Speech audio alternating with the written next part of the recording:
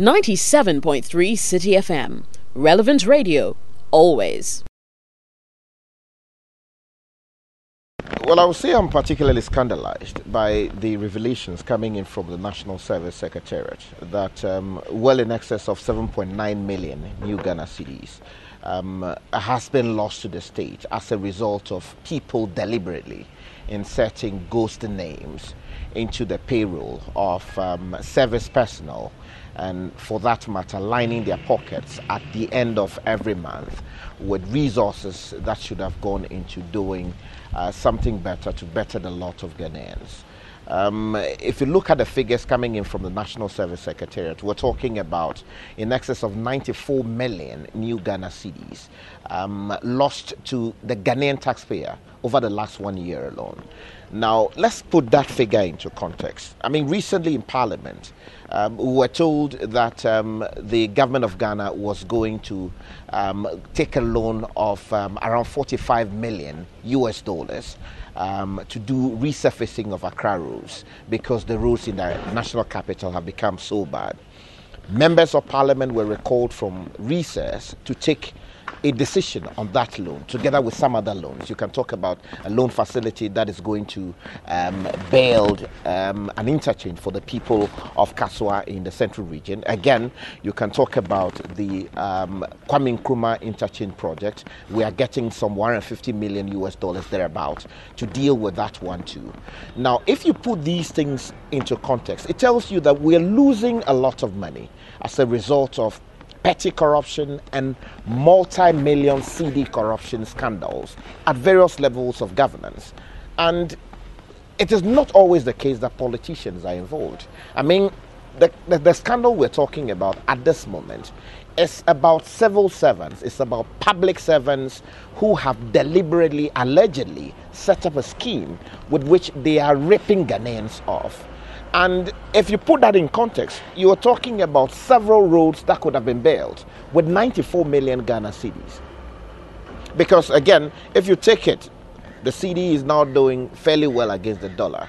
And if you multiply 45 million US dollars by 3, what do you get? Something in the region of 140 million new Ghana cedis. I mean, if you convert 45 million US dollars, you get something around 140 million new Ghana cedis. What it tells you is that about 70% of that amount is what we have lost as a result of this scandal at the National Service Secretariat alone.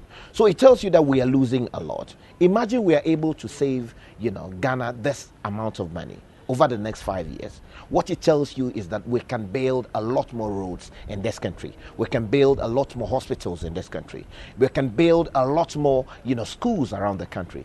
Mind you, just recently we were doing a story about how, special schools have not, been granted their feeding, allowances. As a result of which, the heads of those schools have said that they were in danger of shutting down those schools. Again, this is a country where we are told that we do not have resources to ensure that students who are in government schools, senior high schools across the country, are provided the much needed funding they need in order to feed in schools. Yet we have people who are dipping their hands into the national kitty and ripping all of us off.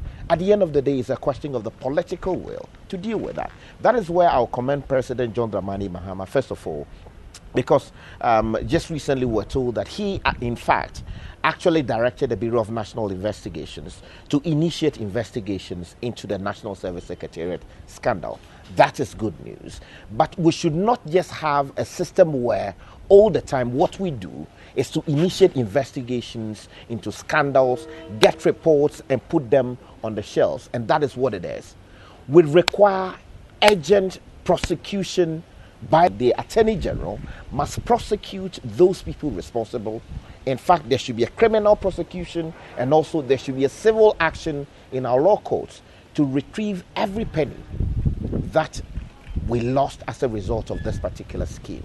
I think the president will gain a lot of respect. He will gain my respect. He will gain my confidence if he is able to ensure that beyond having this matter investigated, he brings all those responsible to book by way of initiating through the Aegis Department, the Attorney General's Department, criminal prosecution, and of course civil action to retrieve the monies lost to us.